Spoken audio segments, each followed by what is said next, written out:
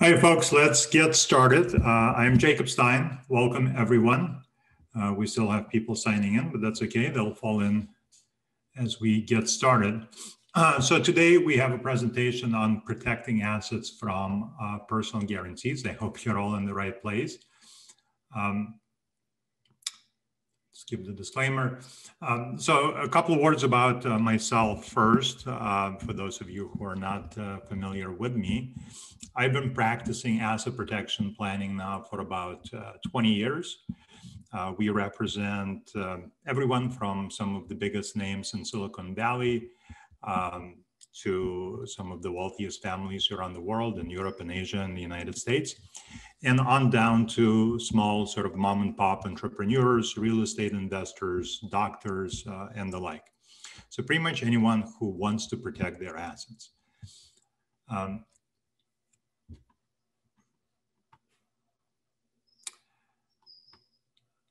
All right, so let's get right into it. We only have an hour and it's a big subject to cover. You're welcome to ask me questions as I go through the presentation. I will leave some time towards the end for some questions that may come up if you do not want to ask them during the presentation, but please feel free to either, well, I guess feel free to use the Q&A chat box to ask questions, and I keep it open during the presentation. So if it's a question that's sort of relevant to what we are discussing, I will definitely tackle it and give you an answer. So let's get into it. And I guess the first thing we will talk about it, what is asset protection? What is it all about? What are we trying to do? What is possible? What is not possible? And then we'll talk the rest of the time much more specifically about how to protect assets from personal guarantee claims and why that's important today. So asset protection planning deals with structuring your asset ownership, structuring your asset ownership in such a way so that assets are either fully insulated or somewhat insulated from claims of creditors. And fully insulated versus somewhat insulated, that's a very important distinction, right? A lot of people, when they think of asset protection, they believe that we have some sort of magic wand techniques that allow us to make assets completely unreachable by creditors. Occasionally that is possible, right? Occasionally we are able to set up structures which will make assets completely unreachable by a creditor, whoever that creditor is. Usually it is a plaintiff, right, in litigation who is looking to obtain a money judgment, but sometimes it may be a former spouse, sometimes it may be some sort of a governmental agency, right, like the Securities and Exchange Commission or the FTC or a local tax agency. So protecting assets is protecting assets. It theoretically, it doesn't really matter who is that creditor that is pursuing our clients, but practically it does make a big deal of difference. And we'll discuss that in a minute. So if making assets unreachable is not something we can usually deliver to our clients, what is the objective of asset protection planning? Well, the objective is to make assets more difficult and more expensive to reach, right? To change the economics of the case, to place our client into a better negotiating position vis-a-vis his creditors. And having done this over 20 years, hundreds upon hundreds upon hundreds of engagements, I will tell you that usually that is enough. So usually, even if our objective is just to make the assets difficult and expensive to reach, what we see is that in about a third of the cases, the plaintiff or the creditor will just walk away and they will just not pursue our clients at all, which is the best possible result. Of the remaining 2/3 of cases, the vast majority of the time, the parties will settle, but now they are settling on terms much more favorable to the debtor, right? And in about 1% to 2% of cases, we will see the creditors try to penetrate the structures we have established, arguing that it's a fraudulent transfer, what nowadays is called avoidable conveyance, or some other legal theory like alter ego or piercing of the corporate veil. So 1% to 2% of cases. So our objective is to make assets difficult and expensive to reach. And that's really important to keep in mind, because often as we go through different structures, right? Either use a listener or our clients, if you're an attorney, will think to themselves, well, that's not a perfect structure. I can see different ways that someone can challenge that. And that's fine, right? Because again, we're not trying to create a completely perfect structure, right? We are looking for the best available structure, right? Considering all the alternatives out there, what is the most efficient, what is the most efficacious way of protecting our clients' assets? And that objective is really important in the context of protecting assets from personal guarantees. So this is something that we have a lot of experience with. So starting with the 2008 recession, right? We back then represented several hundred business owners and real estate investors, real estate developers, who have all signed personal guarantees on their loans, on their leases. The recession hit them hard. A lot of those business owners failed, right? And the lenders and the landlords pursued them on the personal guarantees. So, over several hundred engagements, we've gained a lot of experience on how to represent clients facing personal guarantee calls and how to protect their assets. So why is this unique? Well, if you look at your universe of creditors, right? So for example, here on the screen in front of you, you can see that we look at different characteristics of creditors, like how aggressive are they as a creditor? How intelligent are they as a creditor? So a quick example, usually when it's a live presentation and I will ask the audience, who do you think is the scariest creditor for us to go up against? The standard guess will be, well, it's the Internal Revenue Service, right? The federal tax authorities. And you certainly do not want to go up against the IRS, but they will usually be like number 5 or 6 on the list of scariest creditors. And turns out that the scariest creditor to go up against would be a former spouse, which should be like, once I say that, it should be kind of obvious, right? Not because the former spouse somehow has some extraordinary powers. For the most part, they do not, except for unpaid child support or alimony. But usually a former spouse emotionally, right, is very invested in the case, very invested about going after our client's assets. So we have a very determined, very aggressive creditor, right? The creditor that will do their due diligence, that will pursue assets to, the ends of the earth, so to speak. So it's important for us always to know who is the creditor coming after our clients, right? So for example, we've recently had a lot of clients we've represented that are facing penalties from the US Customs and Border Protection for anti-dumping penalties. And usually these are very large amounts, right? They're usually in the millions of dollars, these penalties. But turns out that US Customs and Border Protection is, while they're very aggressive and diligent in pursuing these claims and getting judgments against the business owners that we represent, they're then not very aggressive at all in collecting on those judgments. So I think the last I heard, US Customs has something like $2 billion of unpaid anti-dumping penalties that they're sitting on, right? And if you think about it, it's a federal agency. There is no bureaucrat or employee at that agency who has a personal stake in collecting on the judgment, right? It's not like they pay their employees a commission for successfully collecting against our clients' assets. So no one is really invested in the case, right? So knowing who is the creditor, knowing who is the plaintiff tells us how aggressive we need to be in response, what kind of structures we need to set up. So for a client who is facing a personal guarantee call, right, who is that likely creditor? Well, it's either a landlord or a lender. So since April, this has been, since last April, this has been the busiest 12 months of my entire legal career, right? And almost all of the clients we've been signing up over the past 12 months have been business owners facing personal guarantee calls, right? So restaurant owners, right? They sign personal guarantees on their leases. Owners of beauty salons or sometimes professional services firms, right? They sign personal guarantees on their leases. Owners and operators of commercial real estate, right? They sign a personal guarantee to the lender on their shopping center. Right now, we're representing, for example, one of the largest private owners of parking lots in the United States. Almost all of their parking lots are at airports. So you can imagine what kind of an impact that has had on their business over the past 12 months, right? They probably have no revenue coming in. And they have signed a personal guarantee. The two owners of the business have signed a personal guarantee on about $150 million worth of loans. So after operating this super successful business for 40 years, right, and just making lots and lots and lots of money, now these two individuals are seeing all of their personal assets, everything they've accumulated over their entire life, working their asses off, being threatened by the lenders, right, by the creditors. So they're very motivated to protect their assets.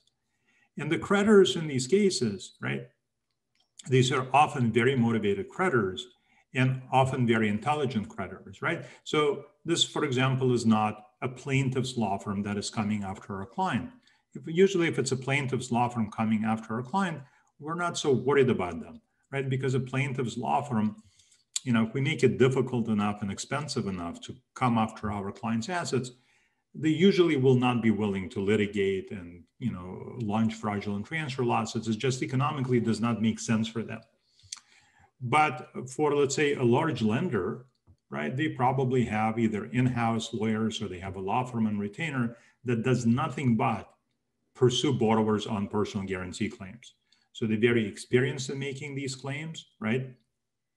They are very experienced in looking for assets and trying to breach asset protection structures. So that's a very serious, diligent creditor for us to go up against. Likewise, a lot of landlords will fall into that category. Not all of them, you know, some landlords may themselves have like mom and pop operations, but some are large national landlords that again will have law firms on retainer that you know would be pursuing this litigation, will be pursuing our clients' assets. So knowing that when we are protecting clients from a personal guarantee, that the plaintiff will be diligent and likely aggressive, it means that we, in response to that or in anticipation of that, need to employ measures that likewise will be very robust, where we expect our structures to be challenged, and they still need to work. So in every asset protection case, you know, these are on the slide that you see in front of you, these are the threshold questions that we always look at for every single client to determine what asset protection structure is right for them, right? So we are going to look at who is our client? Are they married? Are they single? Is it a legal entity? Will the plaintiff try to pierce the corporate veil of the entity? We look at the timing of this, like, so has our client already defaulted on their loan or lease obligation? Are they about to default? Are they just planning for the future, right? How quickly will the plaintiff be able to come after them? Will our client be filing a bankruptcy? Is that a possibility? Because then the planning changes completely if they're going to be filing for bankruptcy protection someday. We just discussed that, you know, who the creditor is, right? And their characteristics as a creditor. That's important. And then we, most importantly, look at what are the specific assets we need to protect? What is it that the client owns that we need to protect? And this extends both to clients that are natural persons, right, and individuals, and to clients that are legal entities. And we very often will protect assets of legal entities, right? They may have also very valuable assets.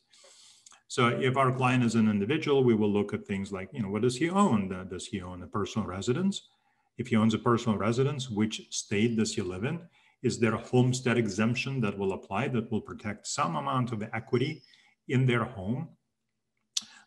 Does the client have cash and brokerage accounts, retirement plans, rental real estate, intellectual property, art and collectibles, right? So all of these different types, different categories of assets will call often for different types of structures, or at least iterations of different types of structures. So putting all of these factors together, that allows us to determine what is the right structure, because there is no single one right structure to protect assets, right? If there was, this would be like a 15-minute presentation and we are done. There are a lot of different options. There are probably at least a couple dozen structures that we commonly use in practice to protect our clients' assets. And none of these structures are right. None of them are wrong, right? It's just different options that we weigh to decide, you know, what to do. Some structures are more protective, but perhaps more invasive on our clients, more cumbersome. They may have tax consequences, right? So for our clients, it's a bit of a balancing act. How much protection do I want versus what am I willing to do to get that protection? How much control am I willing to give up? What am I willing to pay Jacob to get this done, right? So lots of different factors are in play here. Usually, and there's just one point I want to make on this slide, is that usually before a plaintiff can come after our client's assets, they need to obtain a judgment against our client, right? So they need to file a lawsuit saying, hey, you defaulted on your loan obligation.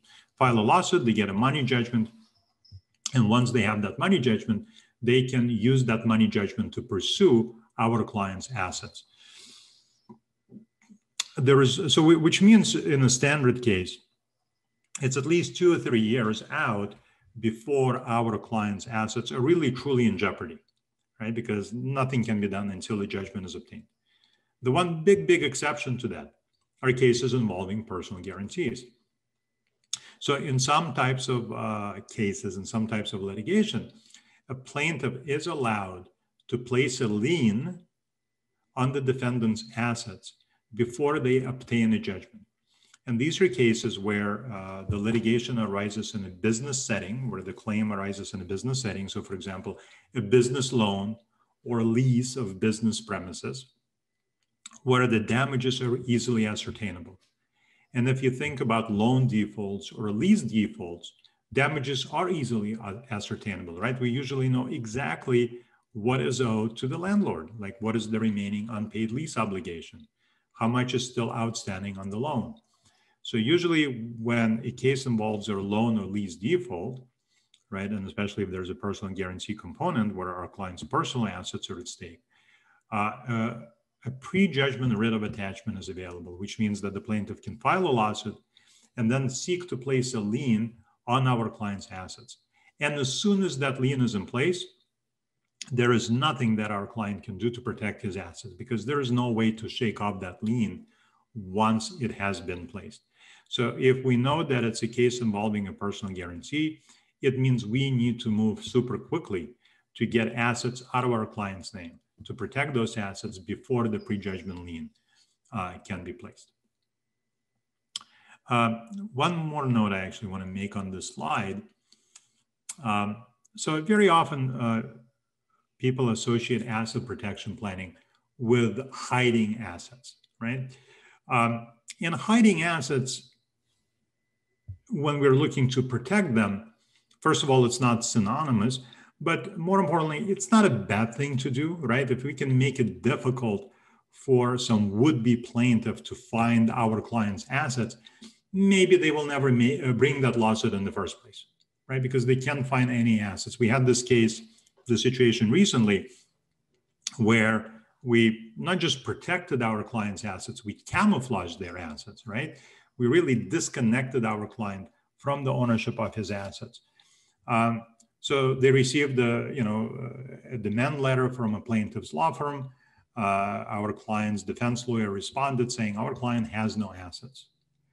And apparently the plaintiff's lawyer did their own investigation. They tried to find assets. They couldn't find any assets in our client name. And now about a year has passed. They've never been heard from again. And we suspect it is because they've not been able to connect our client to any assets that he actually owns. So hiding assets is not a bad thing, but it is not something that we can rely upon. First of all, usually it's really difficult nowadays to hide assets, right? We live in a very digital age. Everything is available, right? So certainly with respect to real property, everything that we do, every property that we have ever owned is traceable, discoverable, right? I can go on Lexus or I can go on my title company's website and in a minute know any property that any of you have ever owned anywhere in the United States, right? It takes seconds. So ownership of real estate is public. Anything that we do today with that real estate is also easily discoverable, right? It just stays in the chain of title. And then on top of that, if the judge thinks that what we did is inappropriate, it should not stand, the judge has jurisdiction over the real estate, and he can simply just transfer the property out of the structure that we have established and into the hands of the creditor. So when we are doing asset protection planning, while hiding assets, again, we keep in mind that it's not a bad thing. We also understand that we need substantive protection, right? We need to do something that if the plaintiff discovers the assets, right, at the end of the day, our client is pulled into what's called a debtor's examination, where he has to answer questions about his assets under penalty of perjury, right?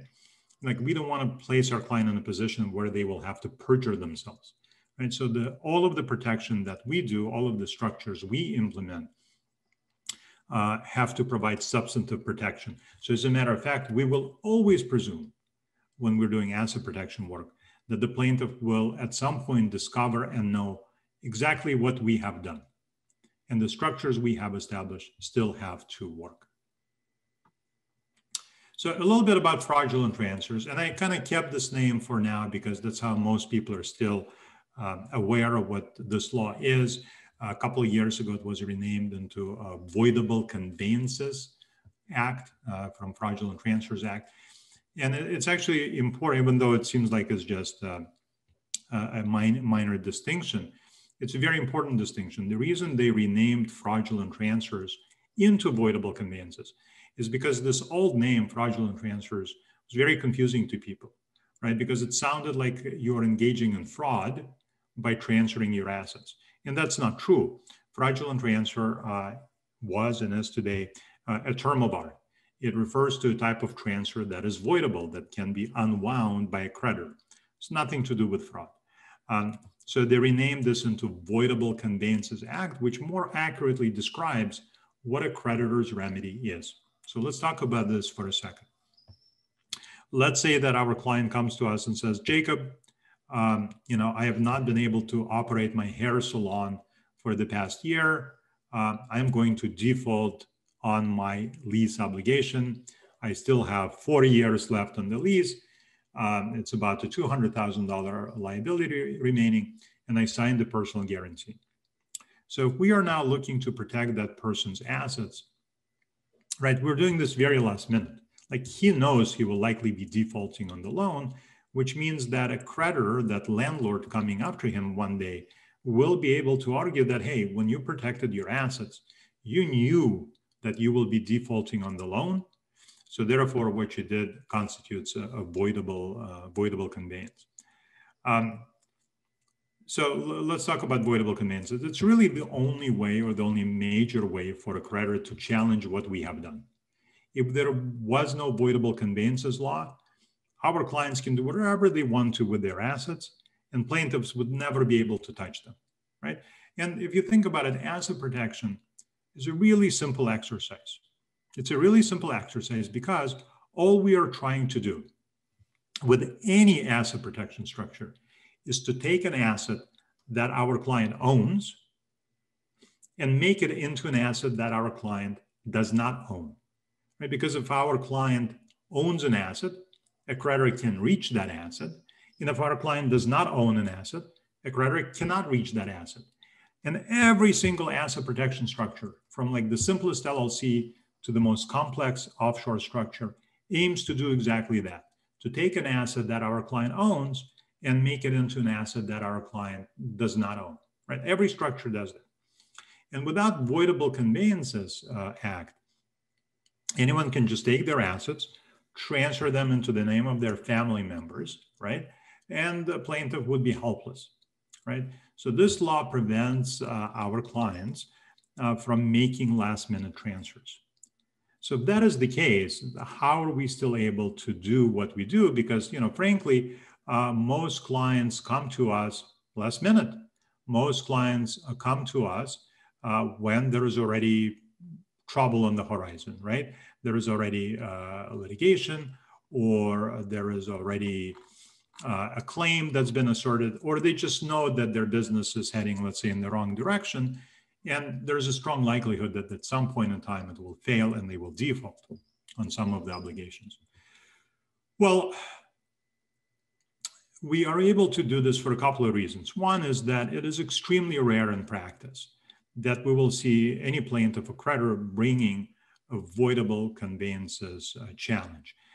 This may be very different in the context of bankruptcy, right? In the context of a bankruptcy, when you have a bankruptcy trustee going after the assets, they will likely bring it in, if they see transfers, last minute transfers like this, they will likely look to bring either a preference action or a fraudulent transfer action of some sort in pretty much every case, right? And bankruptcy trustees are sort of unique creatures in the world of asset protection because they're extremely, well knowledgeable. They may be very intelligent, and they're financially motivated to aggressively pursue the debtor's assets.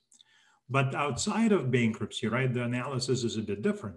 Now maybe we're dealing with a plaintiff's attorney who does not know how debtor-creditor laws work, or who may not be willing to spend a lot more money on pursuing assets.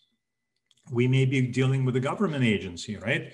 And in their collection manual, they may not have anything telling them what to do if there is a last-minute conveyance.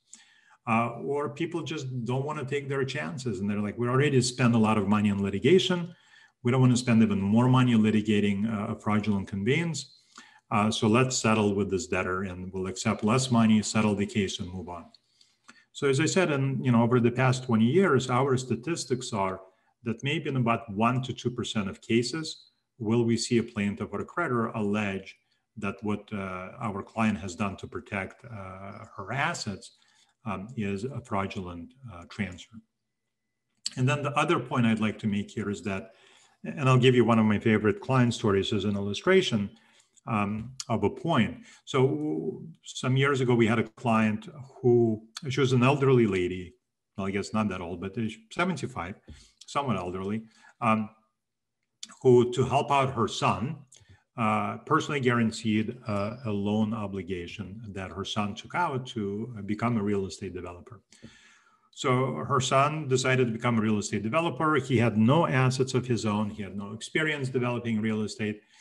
But this was at the time when you could much more easily obtain a bank loan. And mommy personally guaranteed this bank loan to the tune of $5 million. So when mommy guaranteed this $5 million loan obligation, she had about $8 million worth of assets. 3 years later, the son, ruined all of his projects. They were all run into the ground, and he just walked away, right? He had no skin in the game, no assets of his own. So mommy is now holding a personal guarantee that initially was $5 million, and now with interest, penalties, legal fees is probably closer to $6 million. And by then, her net worth declined from $8 million, I think, to about $5.5 million. So she goes to a few law firms, I think in New York to start with. And all of these firms in New York say, there's nothing we can do to help you protect your assets. It's just too late. There has already been a loan default. You have no defenses on the personal guarantee. The plaintiff will just come after you, and we cannot help you. So our analysis was a little bit different. So we looked at it from her point of view. And from her point of view, she has a binary choice, right? And her binary choice is she can choose to follow the advice of these firms and do nothing. And if she does nothing to protect her assets, then what are the odds that she will lose absolutely everything that she has? It's about 100%, give or take zero, right? So that's option A. Option B is that she chooses to do something to protect her assets. And that something, it may not be successful. The plaintiff may challenge that as a fraudulent transfer. And if they challenge that as a fraudulent transfer, they may be successful, right? And if they are successful, they may be able to unwind the transfer and recover the transferred assets. But think about that choice from her point of view. Option A, you do nothing, 100% chance that you will lose everything that you have. Option B, you do something to protect your assets, and there is some chance, whatever that may be, that you will get to keep them.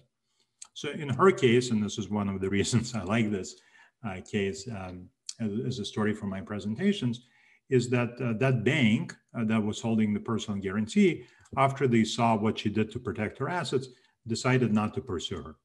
And now enough years have passed, the statute of limitations has passed, she's in the clear, right? Because she decided to take an action and do something to protect her assets, right? Obviously, we cannot guarantee that result, right? We cannot guarantee that a creditor will choose not to go after our client's assets.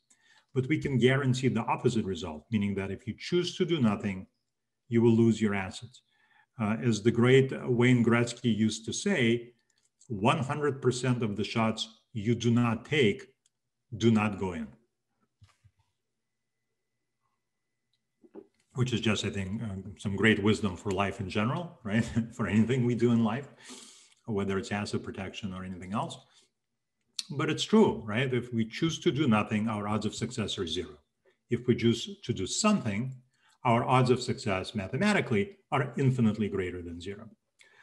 So that's our sort of approach on fraudulent transfers.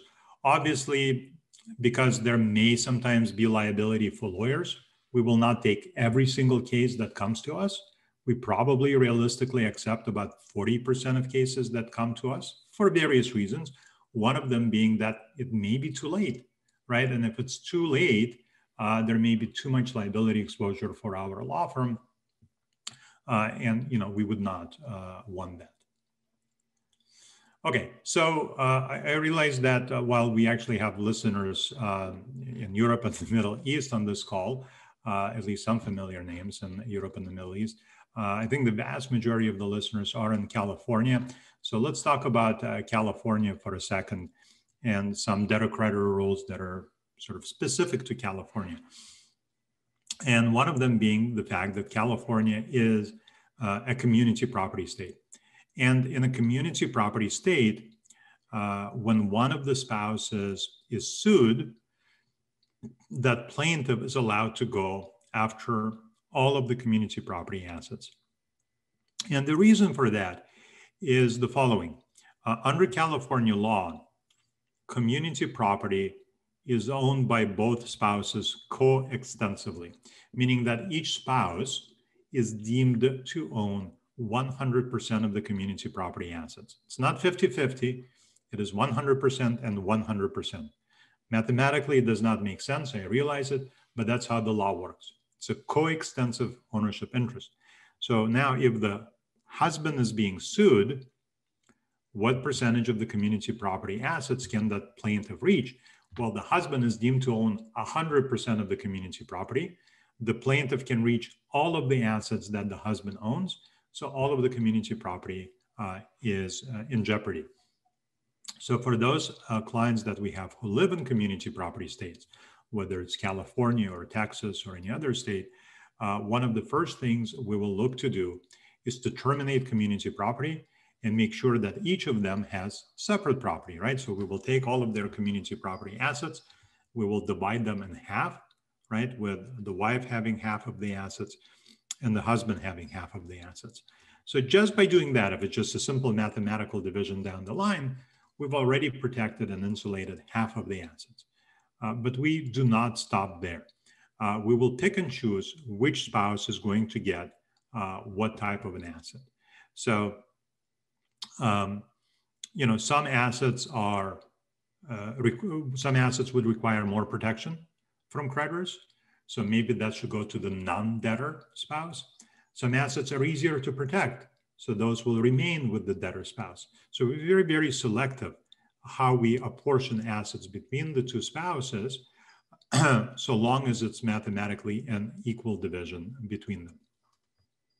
By the way, guys, again, a reminder, if you do have questions, feel free to type them in or save them for the end of the presentation. That's up to you, but I am happy to answer questions at any time.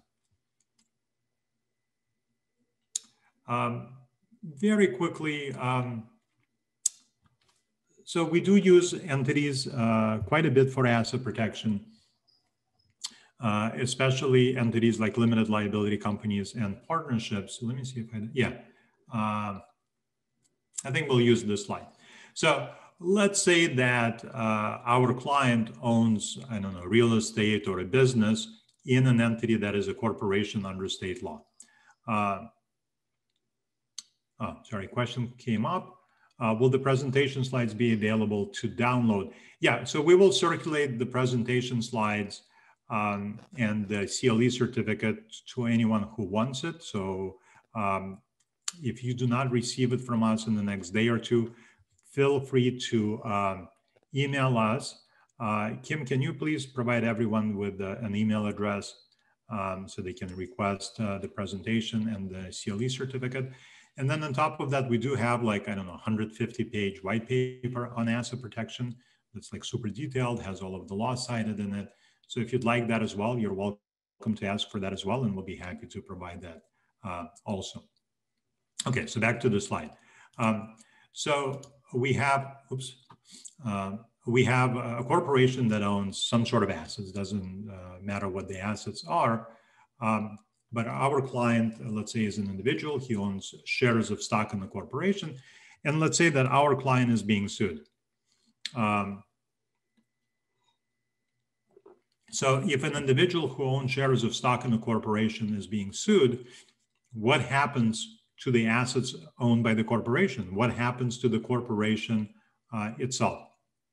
Well, it turns out that shares of stock in the corporation are personal property. And like any personal property that we may own, a creditor can simply take the shares from you, right? So when we own assets through a corporation, from an asset protection standpoint, that is not a good structure, right? So if we have a liability that's arising at the asset level, right, that liability is going to go to the corporation and will not penetrate the corporation, will not threaten the shareholder personally, right? So we will have a corporate shield if the liability arises inside the corporation. But if the liability arises outside, right, it's a liability directed at the shareholder, that plaintiff will just take the shares owned by the shareholder. And now the plaintiff is the shareholder of the corporation. And with that, the plaintiff has control and control of the corporation and all of its assets. So often what we want to do is we want to, instead of owning a corporation, we want to own a limited liability company.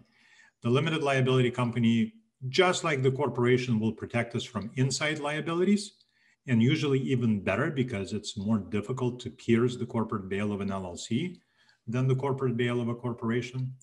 But what the LLC will do as well is the LLC will protect the ownership interest, the membership interest from attachment by a creditor, right? So for example, if our client is being sued and our client owns an apartment building through a limited liability company, well, now there is a judgment against our client individually.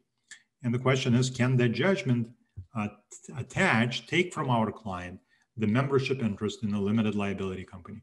And the answer is no, at least the answer 99% of the time. An interest in a limited liability company is not eligible for attachment. It is a protected asset. And usually given the choice, we would prefer to own valuable assets through LLCs than through corporations. So this slide kind of illustrates that if you do have an existing corporation, you can either transfer the shares into an LLC. So now you own a membership interest in a limited liability company, or you can just take this existing corporation and convert it into a limited liability company.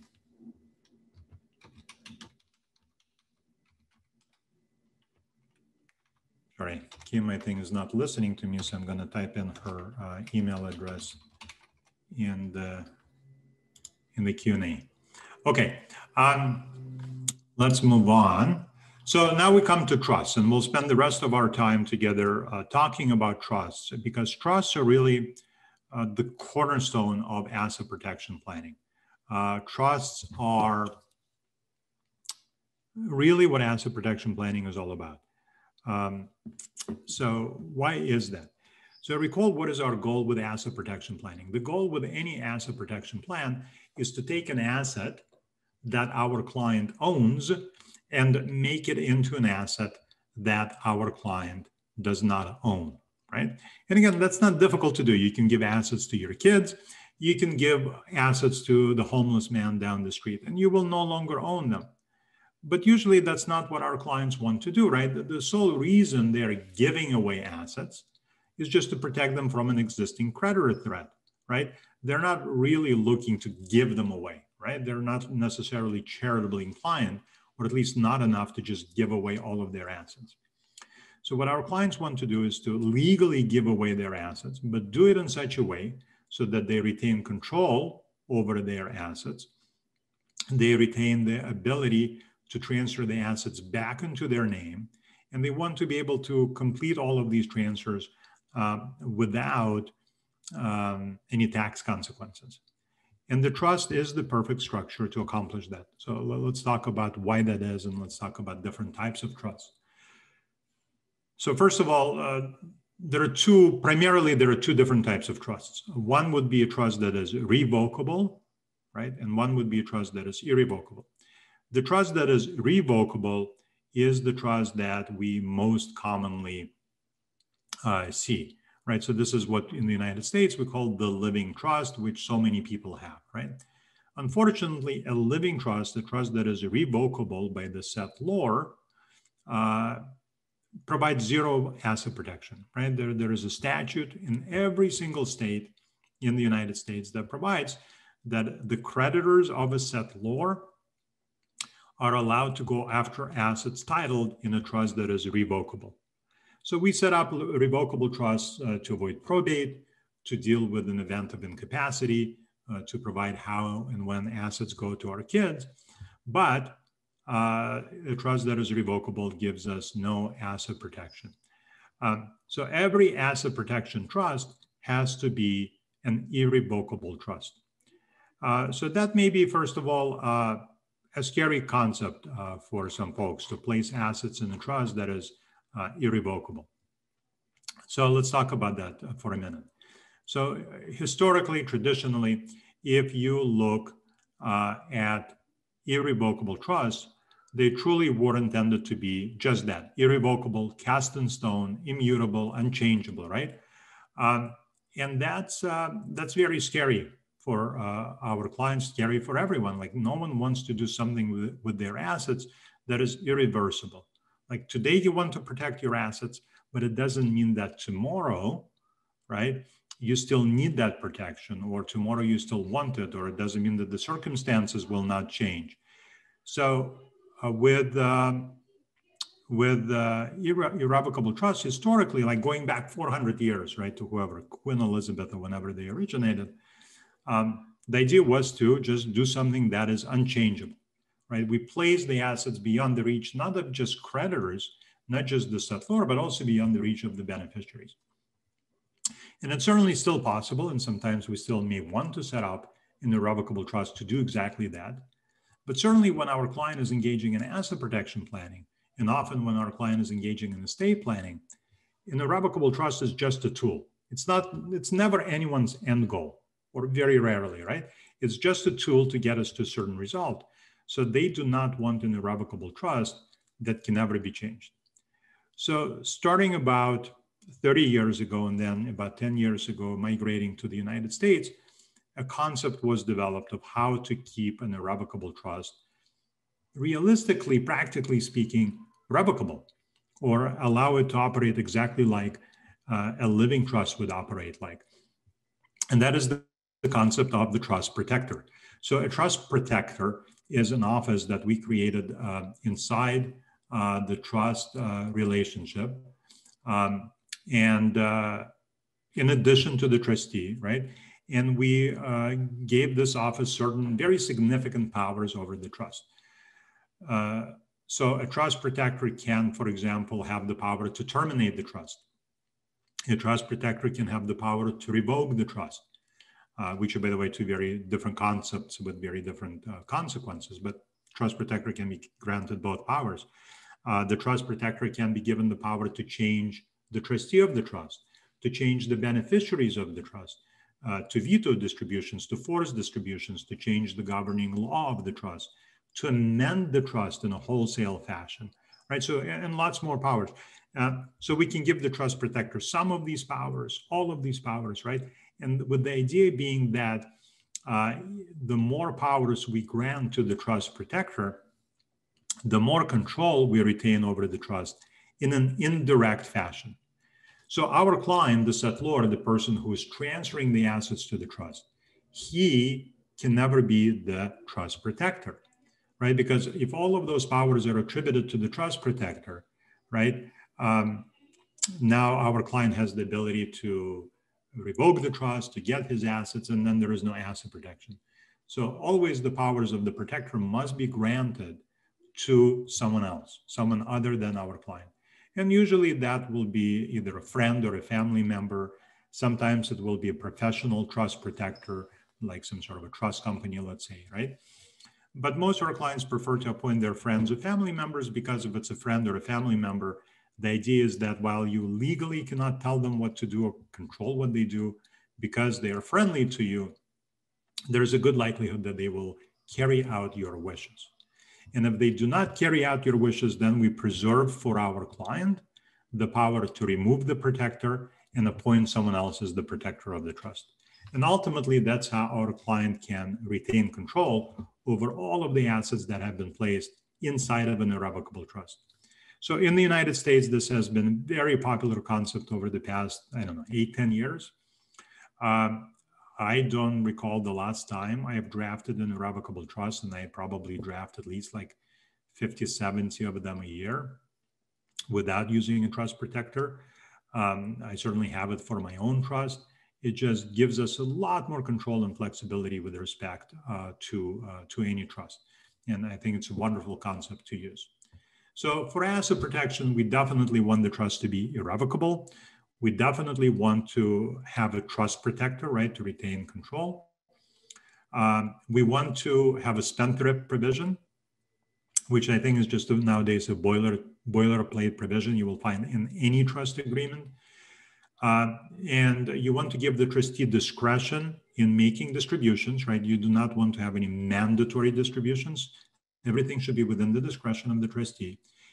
And then finally, at least in California, we do not want to have what's called a self-settled trust. So a self-settled trust is a trust you set up for your own benefit, right? So if I set up a trust, and let's say this trust is irrevocable and has a spendthrift clause and is discretionary, it is not a good asset protection trust if I myself am the beneficiary of the trust. The trust must always be for the benefit of a third party. So the children, family members, your poodle, whoever, right? So someone other than our client must be the beneficiary of a trust. Right now, we're drafting a trust for a client where the client's limited partnership will be the beneficiary of the trust.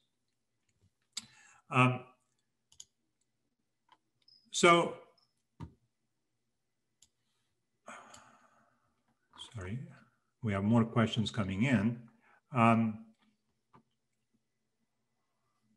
Can a creditor, that's a very pertinent question. Can a creditor obtain a court order compelling the debtor to replace the existing trust protector and let's say appoint a receiver as the trust protector?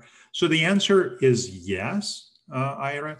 The answer is yes, and there's case law on that that has happened in the past. And I think that's very rare because this is still a fairly new concept.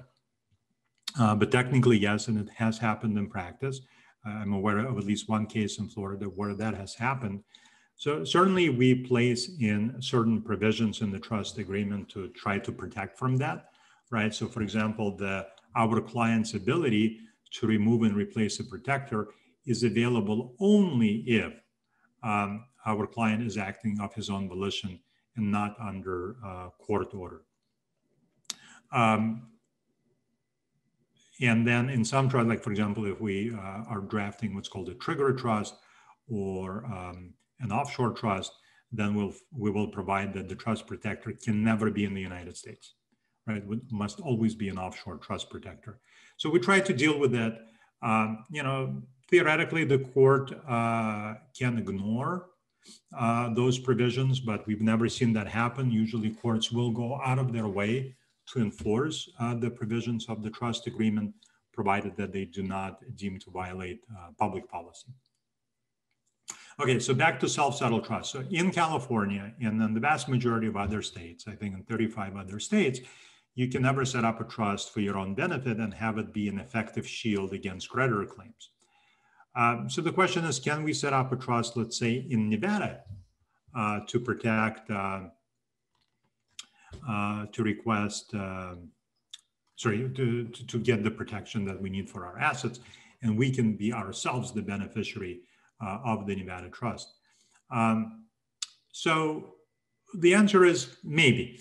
If our client lives in California, if our client will be sued in California, if the assets owned by our client are located in California, especially if it's California real estate, then likely a California court is just going to ignore the fact that this is a Nevada trust.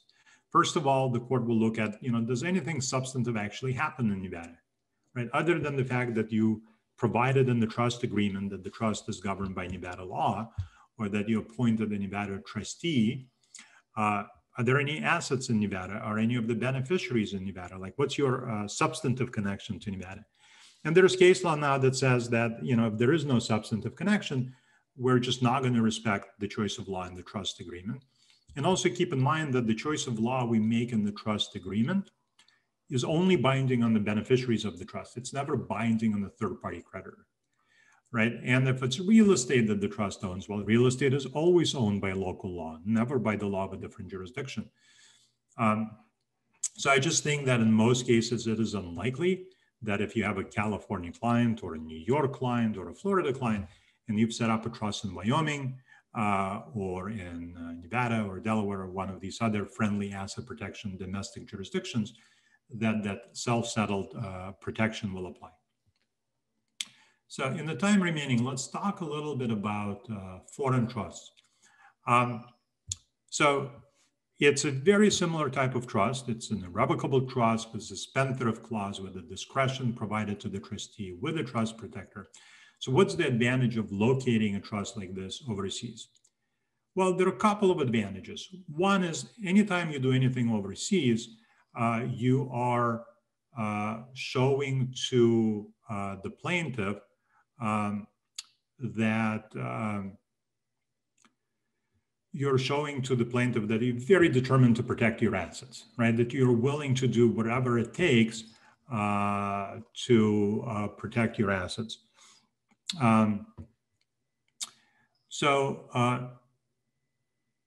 That's very strong. And I will tell you that in the past 20 years, we've set up hundreds of offshore structures for clients. I've yet to see any plaintiff or creditor go after assets in an offshore structure. And it's not because we do something magical or wonderful, right? It's just plaintiffs are usually very reluctant to pursue assets or pursue structures that are overseas. The costs are very high. The likelihood of success is super low. The likelihood of actually getting the assets, even if you're legally successful, are very low, right? So it's just prohibitive to pursue assets overseas. I'm sure it happens, right? I'm familiar with some case law where that has happened, but it's extremely, extremely, extremely rare. From a substantive standpoint, we do have the laws of some jurisdictions that make it even more difficult for a plaintiff to go after assets of an overseas trust. So for example, our law firm primarily uses St. Vincent and the Grenadines for our offshore trusts. And we've used pretty much every jurisdiction you can think of. We've used the Cook Islands for many years. We use Nevis, and we still periodically use Nevis. We've used Hong Kong. We've used New Zealand. We've used and still use Cyprus. We use Hungary. Many years ago, we used those English islands in the, like Isle of Man or Jersey, Guernsey, what have you. But for the past 15 or so years, we've been using St. Vincent and the Grenadines.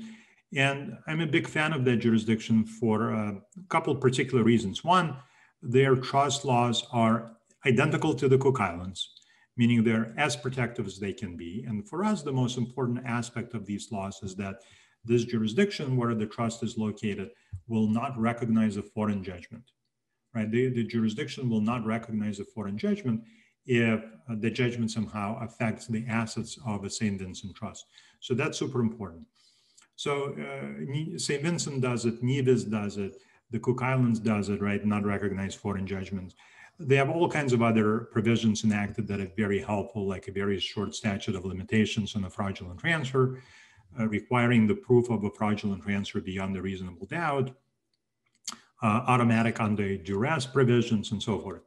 But what I really like about St. Vincent specifically is that this is not a jurisdiction that markets itself, right? It's not like the Cook Islands, which everyone associates with asset protection. It is not like Nevis, which everyone associates with offshore legal entities, right? It's a jurisdiction that's equally as good, but well under the radar. So sometimes when we need to argue that we're just, investing overseas or seeking other overseas protections and not asset protection, it is advantageous to have a jurisdiction that is not notorious for asset protection planning. So final couple of minutes. So what do we do when we have a client that is not quite ready for a foreign trust or may not yet today have liquid assets that can be transferred overseas to be protected by a foreign trust?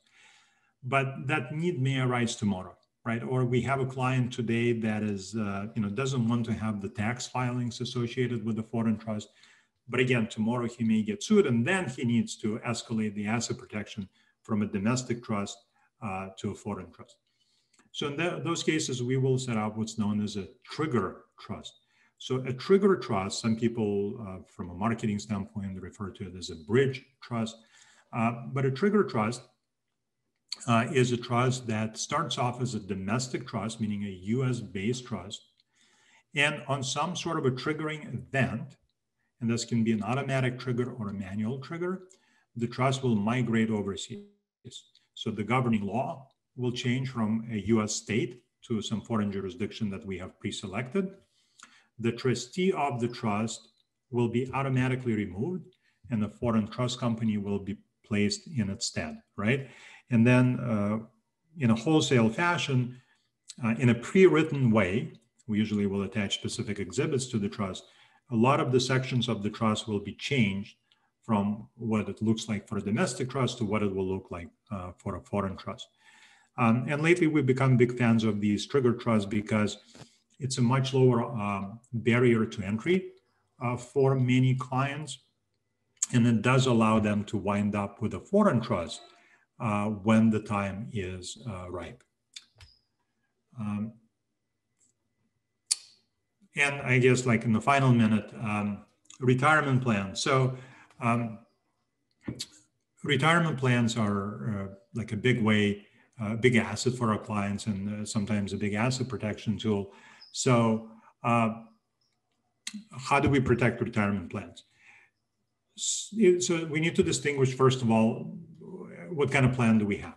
So we have an ERISA qualified plan, like a 401k plan, a defined benefit plan, a profit sharing plan. Those plans are protected under federal law without any exceptions, without any limitations, so long as there is at least one employee participating in the plan who is not an owner of the business, right?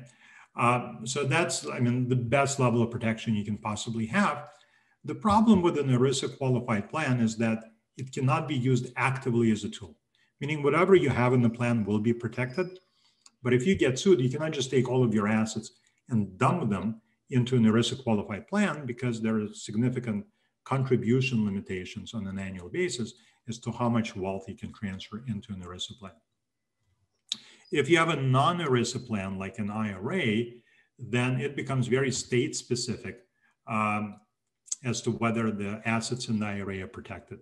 In California, the assets of an IRA for almost all of our clients are not protected.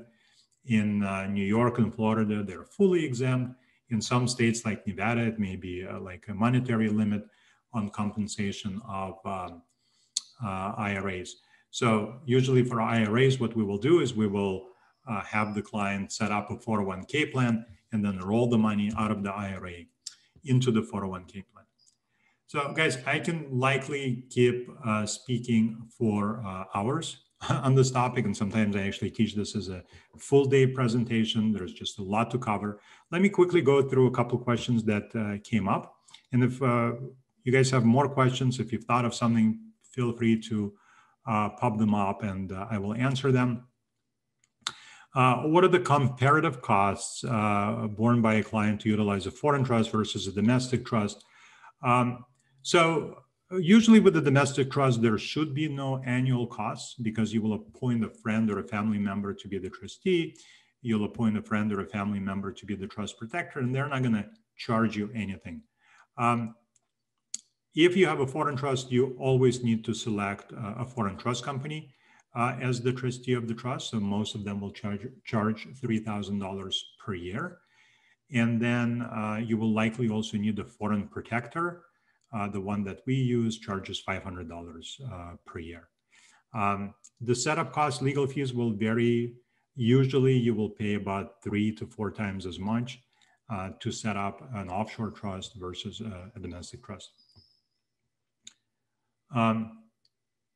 Is ERISA qualified plan protection lost when all non-owner employees leave the plan and only the owner remains? I believe that the answer is yes. And I'm not an ERISA attorney, but from my understanding, the answer is yes. Based on your actual experience, generally speaking, how aggressive are title insurance companies as creditors in pursuing voidable conveyance actions to attack your asset protection structure? So we've never had the experience, and we are likely more experienced than any other firm in the country with this, but we've never seen a title insurance company coming after our client. So I just don't have any firsthand experience of answering that question.